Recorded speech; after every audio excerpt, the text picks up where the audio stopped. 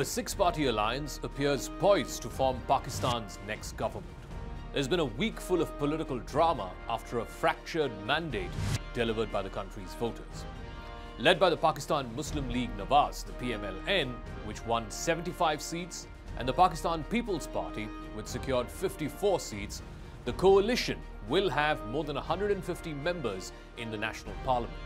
In order to form a government, any party or collection of parties will need to cross the required 134 seats for a simple majority in the National Assembly.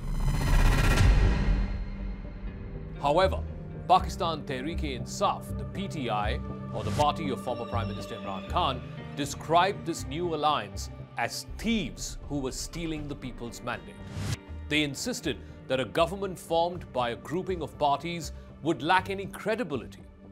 The PTI, which was forced to field independent candidates after losing its electoral symbol, the cricket bat, just days before the election, emerged as a clear winner.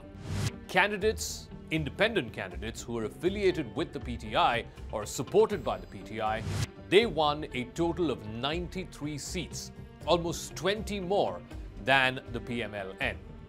The success of the PTI may constitute as close to an upset, electorally speaking, in a country where the military is the ultimate arbiter. It reflected the deep, loyal support base of Imran Khan, something that he has cultivated since he was ousted by Parliament back in 2022. He also seems to have a rather unique ability to try and outmaneuver the military generals and their playbook for sidelining politicians. In Punjab, which is the country's most populous province, which accounts for more than half of the seats in the parliament, many candidates in Nawaz Sharif's party, the Pakistan Muslim League Nawaz, lost to those independents who were backed by Imran Khan's party, the PTI.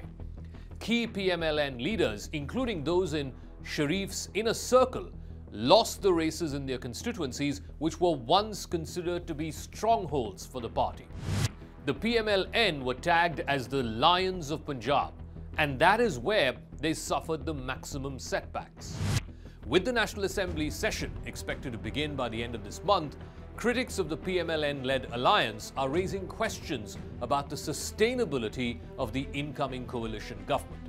They're even drawing parallels with the Pakistan Democratic Movement, or the PDM, which was also a coalition that ruled Pakistan for about 16 months from April 2022 till the declaration of elections earlier last year.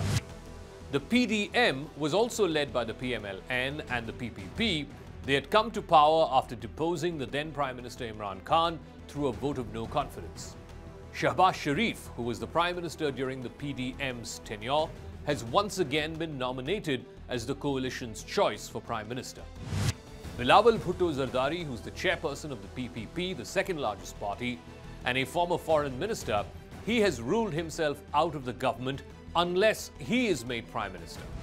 So with the PPP not joining this new coalition government and only supporting it from the outside, that will mean this is going to be a shaky coalition. And that is one reason perhaps why former Prime Minister Nawaz Sharif did not want to lead this government as Prime Minister. But human rights groups have expressed serious concerns about the nature of the result itself. They say there were signs of tampering by the military. They warned that it would raise questions about the legitimacy of the incoming government. In fact, this is what the Human Rights Commission of Pakistan put up on its X social media account. This lack of transparency is deeply concerning. We see no plausible reason to attribute the delay to any extraordinary circumstances which might justify it." Unquote. Thousands of PTI supporters took to the streets in big and small cities across the country. They ranted against the slow release of the results. They made it clear that they would not accept any possible manipulation of the vote. The election came after a military campaign to try and neutralize Imran Khan and his party. PTI leaders and their supporters were arrested in droves. The party was barred from using its iconic cricket bat symbol on ballot papers. And in a country where nearly half the electors are illiterate, the symbol was a crucial visual cue for voters. That got taken away. Imran Khan, a former cricketer turned populist politician, was arrested in August of last year. He has been convicted in 3 separate cases already.